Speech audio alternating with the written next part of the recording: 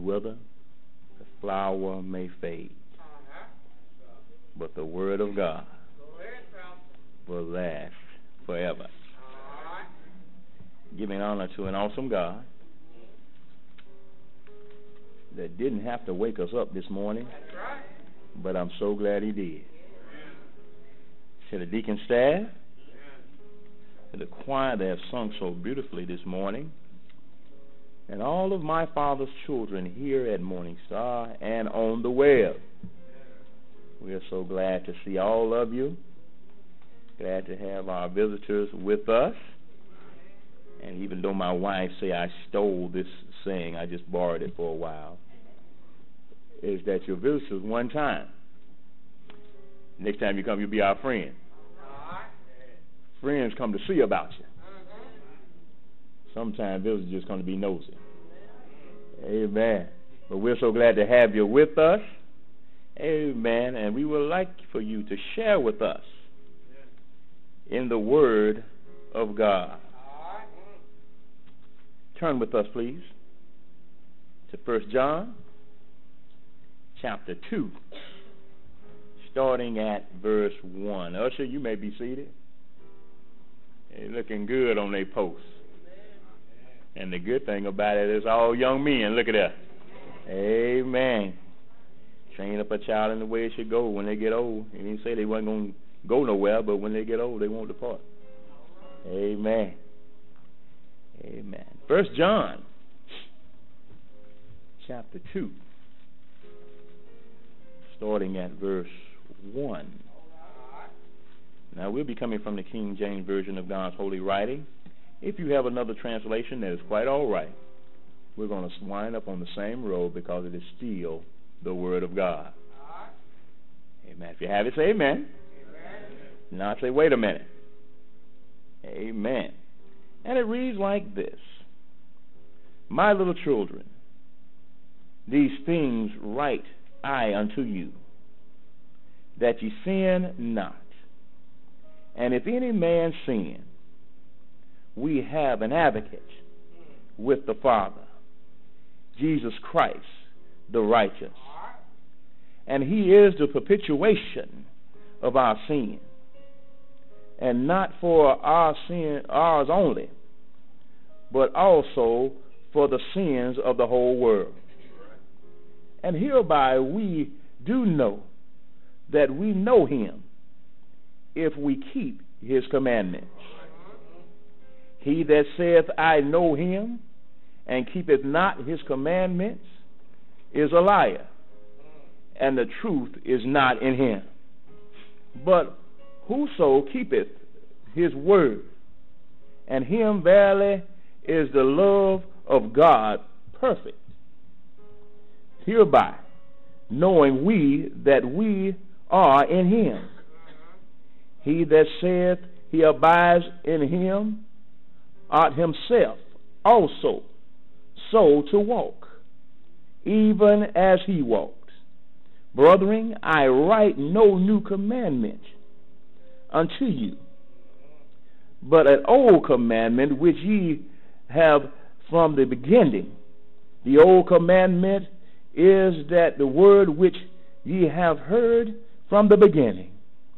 Again, a new covenant, a new commandment I write unto you, which things is true in him and in you, because the darkness is past, and the true light now shineth. He that says he is in the light and hateth his brother is in darkness even until now. He that loveth his brother abideth in the light, and there is none occasionally to stumble in him. But he that hateth his brother is in darkness, and walketh in darkness, and knoweth not whither he goeth, because that darkness has blinded his eyes. May God have a blessing to the reading of his holy and enriched word. I'd like to talk with you briefly, with the aid of the Holy Spirit, from the thought, practice what you preach. Practice what you preach. The words of our text doesn't suggest that we should apply this test to others and sit in judgment of them. Instead, the apostle of love suggests that we examine our own hearts and sit in judgment of our own profession of faith. He's giving us a checklist this morning by which we may test the genuineness of our relationship with God. John this morning is warning us against the perils of self-deception. Yeah, he wants to save us from the disappointment of spending eternity away from God because we put our faith in a profession which doesn't produce practice. Yes, this world, this unbelieving world, has no confidence in a religion that does not practice what we preach. Yes, sermons that walk in shoes, yes, and express action are far more convincing than the articulation of words. Yeah, people rather see a sermon than to hear one any day. Yeah, they rather be taught a lesson by observing what we do. Yes, my brothers and sisters, they may not understand the advice that we give, but they will not misunderstand our actions or how we live. Yes, and if we would have two thoughts this morning, there's two that I want you to jot down here today. Yeah, we have a profession and a practice of faith. Yes, a profession of faith is essential. Yes, by the profession of faith, we identify ourselves with Jesus the Christ. Yes, we separate ourselves from the world. We take a stand with God, and we declare our intentions to do the will of God. Yes, we have a clear choice here this morning. For Matthew 10 and verse 36 tells us that even one who acknowledges Christ will we acknowledge Christ and not ashamed. Yeah, then Christ will acknowledge us before his Father in heaven. Yeah, but Matthew chapter 7 verses 21 through 23 also tells us that Jesus exposes those who sound religious but have no personal relationship with him. Yeah, many people think that if they are good people, yeah, and they sound and say religious things, they will be rewarded with eternal life. But in reality, our faith in Christ is what will count in the day of judgment. Yes, what we do for Christ will only last. Yeah, it doesn't matter if you give me your hand and join the church, which I would like for you to do that. Amen. It doesn't matter if you are baptized in the pool back here. That's not going to get you into heaven. But what will get you into heaven is that you got to be born again. Well, maybe some of you are like Nicodemus and wondering, how can you be born when you're old? Can you enter into your mother's womb a second time? That ain't a natural birth. That ain't what I'm talking about. But what I'm talking about is that you must have a relationship with Jesus Christ. Nothing, you can't pay your way. You can't be good enough. Matter of fact, you can't be good enough. If that were the case, we all would fix ourselves up. Amen. But we must have a relationship with Jesus Christ. And I like how the songwriter said, what can wash away my sins? Nothing but the blood of Jesus. What can make me whole again? Nothing but the blood of Jesus. Yes, then it's the practice of our profession. Yeah, John encourages us to take place in our faith of our profession, and it is expressed in two ways. First, by keeping the commandments of God. Yes, in this epistle, a great emphasis is placed upon the significance of keeping the deep inward desire of obeying the commandments of God.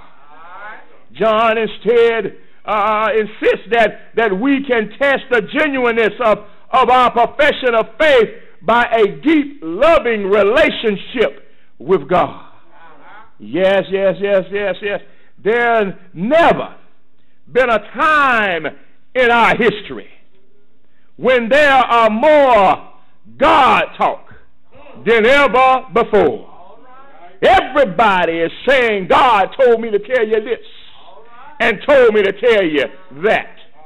But if God was speaking as much as people say he is, God would have laryngitis. Yes, God is not scared of you. Yeah, he knows where you live.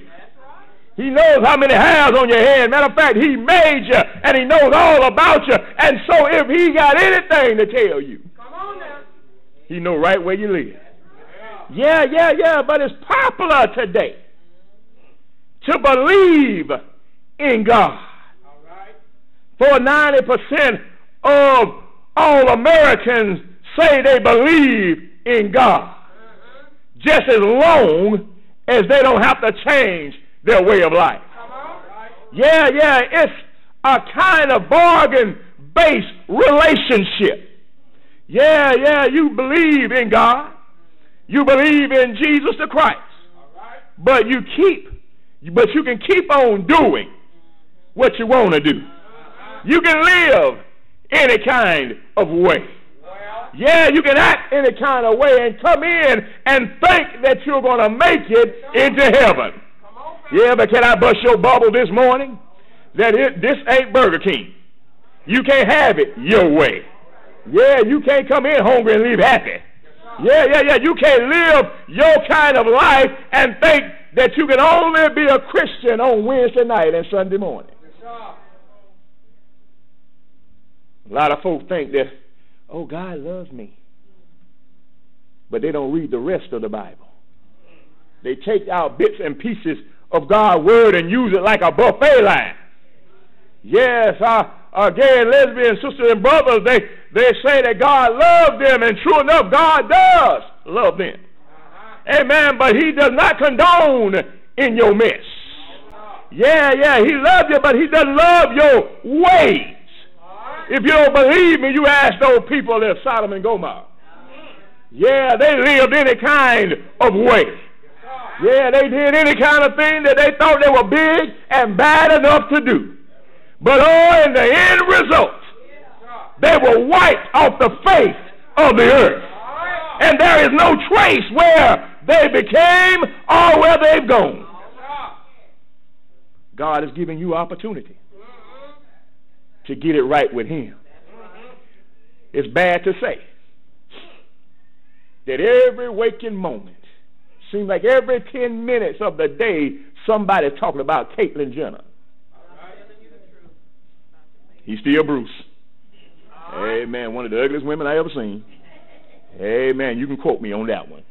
Amen. But just because they put you on Vanity Fair, just because they dress you up in the finest dress, just because they got the best makeup artists and hairstylists to fix you up, does not still make you a woman. Yeah, if God made you a man, that's exactly what he wanted you to be. If God made you a woman, that's exactly who he wanted you to be.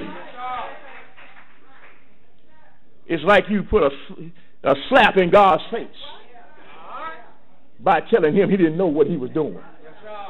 I'm a woman trapped in a man's body. That's a bunch of Oh, don't y'all look at me like that.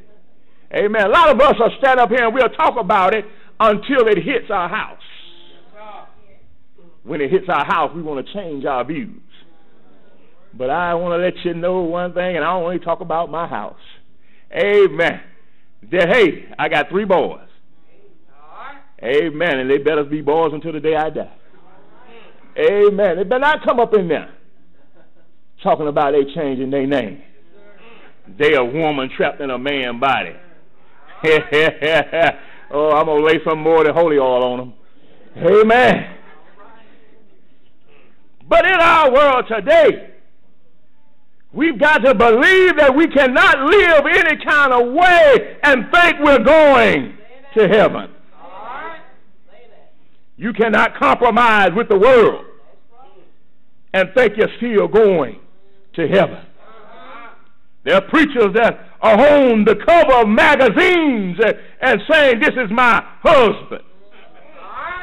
Down in Florida, they got one inviting you to church and it's 2 women. Yeah, you can't live any kind of way. If God says it's wrong, it's still wrong. I don't care how many laws they pass, how many politicians tell you it's right, how many folks say, because it's in my family, it's going to be okay. No, it's not okay. If God says it's wrong, you better believe it's wrong.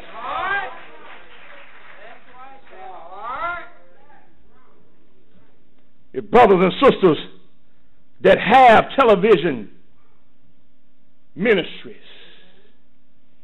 if the smiling preacher Joel Osteen would preach about the wrong that America is doing, his congregation would dwindle. The church that he has would be closed. His television ministry would be shut down that day. If T.D. Jakes would talk about the wrong lifestyle of people, yeah, he wouldn't be on television. His powder house would become an outhouse. Yes, if men and women that preach the gospel of Jesus Christ stand on the word, they will be hated for Jesus' name.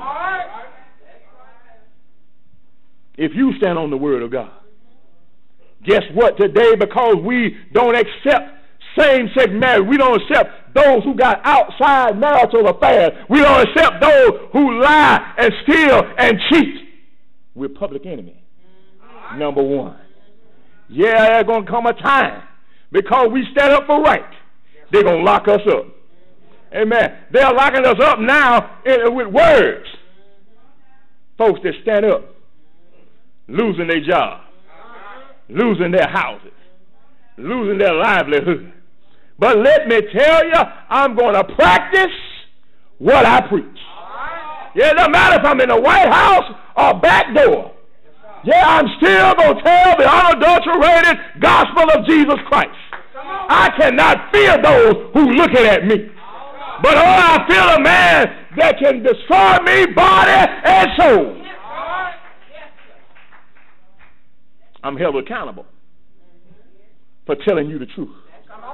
Woe unto me if I preach not the gospel.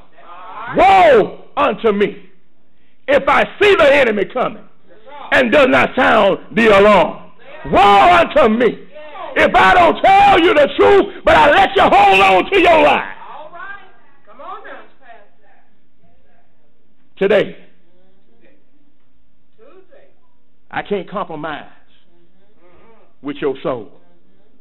Yeah, I want you to know here today for Proverbs 14 and 12 says, there is a way that seems right unto a man, but the end thereof are the ways of death. Yes, I don't want you to be enticed with taking the shortcuts of life. Yeah, they may seem right to you. They may look right. Folk may even pat you on the back. But, oh, what would it do with a prophet, a man, a woman to gain the whole world and die and lose your soul? We should give more thought and prayerful concern to the commandments of God. These aren't biased rules that are made by a mood-swinging God. Yes, we who ignore, violate, or transgress the commandments of God does this on our own that leads unto destruction. Yes, the Greek thought that they could bribe their gods by doing favors for man. But I want you to know here this morning our definition of perpetuation in our text is that God himself presents himself in Jesus Christ, which will turn away his rightful wrath against our sin. Yes, God presented himself. I don't have enough money. You don't have enough money. We couldn't pay our way out. We can't do enough deeds. What it look like me? Trying to give God something he already owns. Trying to bribe him with something he already got for me to make it into heaven.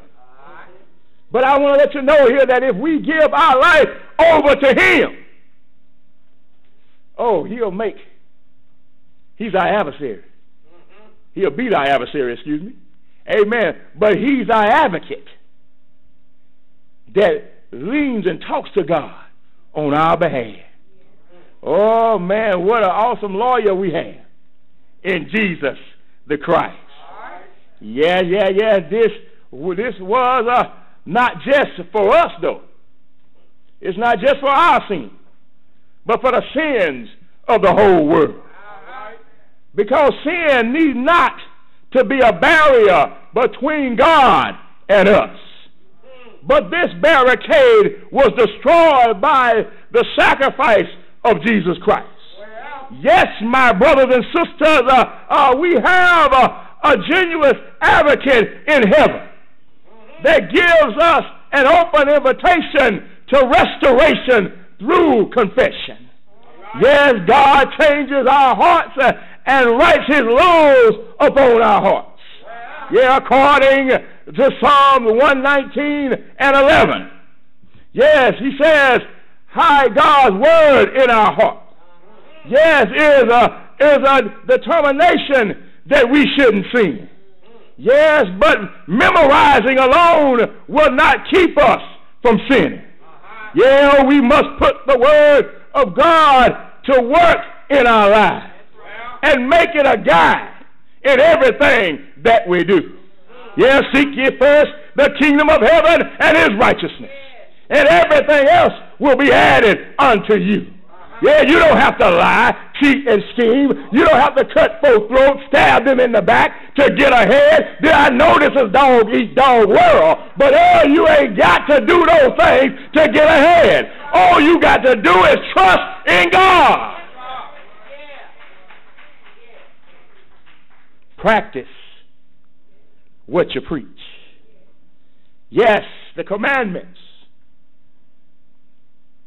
It's to love others. This is both an old and new commandment. Yes, it's old because Leviticus chapter 19 and verse 18 says, thou shalt love thy neighbor as thyself. Yes, it's a new covenant because Jesus has interpreted in a new radical way. In John chapter 13, verses 34 and 35. Yeah, he says, a new commandment I give unto you, that you love ye one another, as I have also loved you, that ye also love one another. Yeah, by this shall all men know that ye are my disciples, if you love ye one another. Love isn't only an expression of self-sacrifice or servanthood. It's a defining moment in our life where we are selfless, giving each other the love of God. Yeah, it reaches beyond friendship. Yes, and draws enemies and those who persecute us. Love should be that unifying force. Yes, and that identifying mark. Yeah, that all Christians know and have the love of God. The love is the key that we are walking in the light. Yeah, because we can't grow in spirituality if we are hating one another. We can't grow to the full potential of maturity in Christ if we're turning our nose up at one another. We can't grow when we got our head looking the other way and look like we're sucking on lemons. We can't grow if we don't have the love of Jesus Christ in our life. We can't cut on this love like a light switch. But this love got to abide in us as we abide in it. I come by to tell you here this morning that in verses 7 through verses 9 through 11, John's word focuses on the attitude that causes us to ignore others. Yeah, the attitude that we treat others as though they are annoyances, as though they are rivals, as though they are enemies. I want to let you know that it's not that we're going to dislike others. We all are not the same.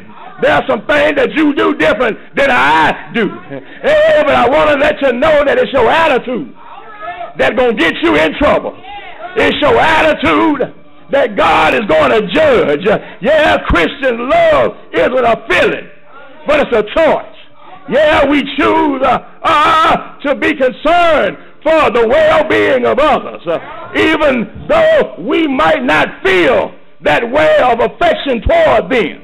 But because of God's love, we'll go to the edges and the highways to compel men and women to come to God. We'll go to the ends of the earth to take care of our brothers and sisters' need. Is there anybody in here today that realize that if you choose to love others, God will make it available that His love will express through you? Is there anybody in this place that's tired of looking at you, yourself, and I, but then you start thinking about the others that are going through worse than what you're going through? Is there anybody in this place that realize that you are your brother's keeper? Is there anybody in this place that realize that if you do for others, you will be blessed?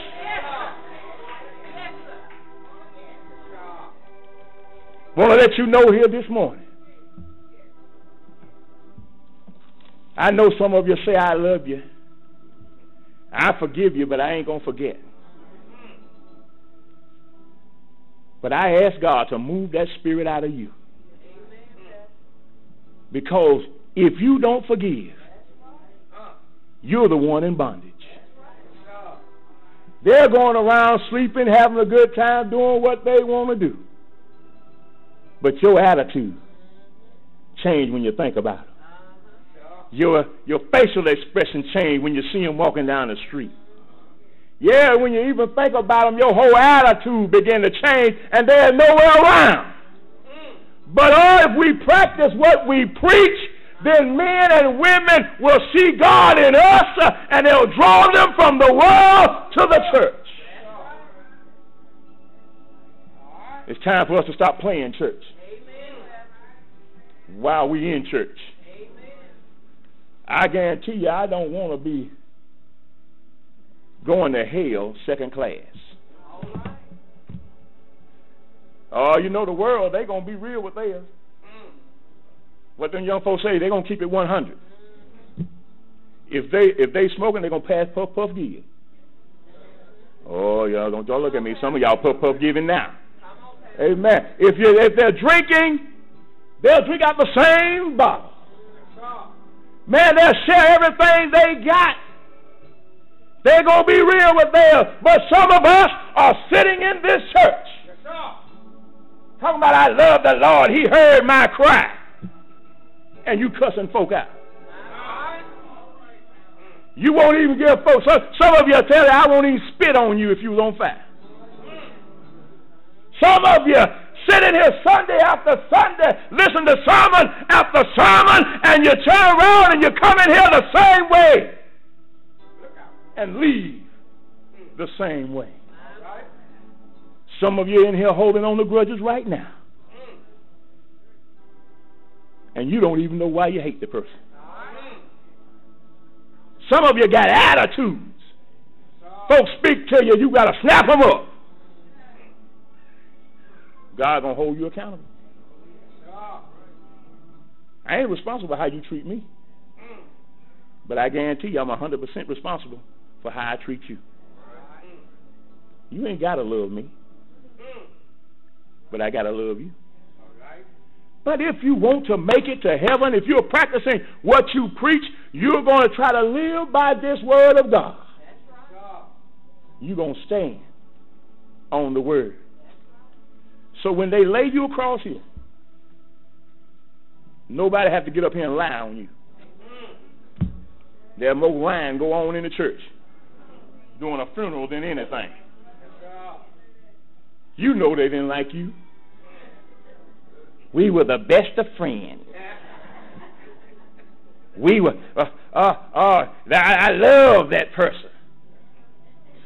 You lying and they lying too. We need to be 100%. God sees us. We can dress up all we want, but God sees our heart. And on that great getting up morning when you stand before God, ain't nobody else going to be there but you and God. And what you do is going to testify for you or against you. If you are a stumbling block in somebody's way, you need to move out the way and get it right. A lot of us are dressed up, portraying that we are holier than thou, but our life outside that door does not match up with what God says. Today, don't get me wrong, all of us have sinned, come short of God's glorious standard.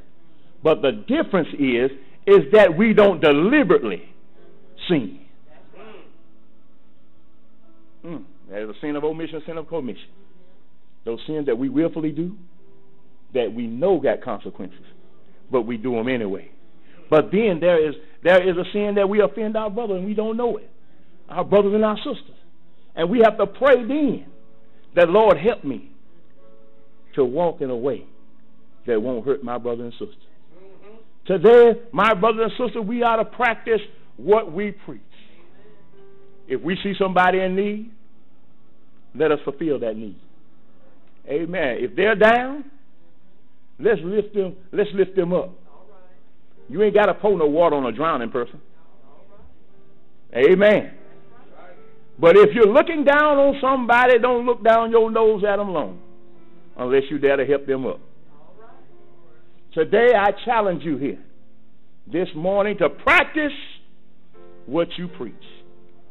If you're standing on the word of God, stand there. But you ain't got to listen to my sermon. Watch me walk. As the choir sings.